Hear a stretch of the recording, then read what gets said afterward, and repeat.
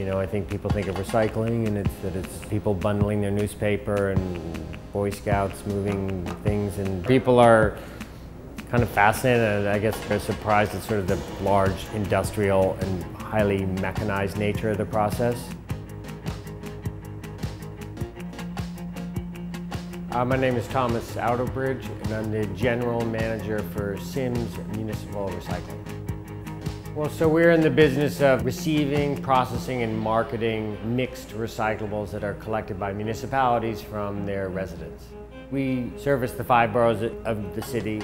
It includes all rigid plastics, so everything from a laundry hamper to a toy to a plastic bottle, all glass and all metal products from tin cans to bed frames. We have to basically take this mix and sort it to a fairly extensive degree to turn it into a commodity. If you didn't know what you were looking at, you'd think it's just garbage. The material is accumulated on the tipping floor, right? It's dumped there by sanitation, or we unload our barges there. We then have a front-end loader, big front-end loader that feeds a conveyor, and that will transport the material to the Liberator. The Liberator is a slow-speed shredder. Call it the Liberator because the idea is really not to cut things up, but to really open bags and disentangle stuff. People who live in high-rise buildings accumulate these bags in the basements. Some people think plastic bags, just because they're plastic, they should be recycled, so they stuff bags full of bags and then stick those in the bags. And so the Liberator rips everything apart so that when we introduce it to the sorting equipment can do its job. Disc screen are these discs, and they spin and they throw the material forwards, and there's gaps between those discs. So anything that's less than 2.5 inches goes through the disc screen, and that is really targeting glass. So it's removing 95% of our glass. We send that to our glass plant in Jersey, where then it goes through a whole nother set of sorting steps and then crush the remaining colored glass into an aggregate.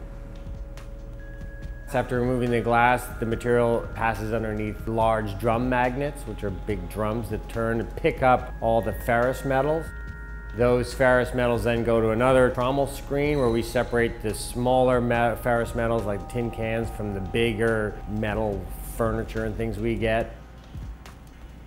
Then after we've removed the glass and the ferrous metal, we introduce everything that's left now on the belt to ballistic separators. Two-dimensional material will lie flat on these paddles, walk up an incline, whereas three-dimensional material will bounce back.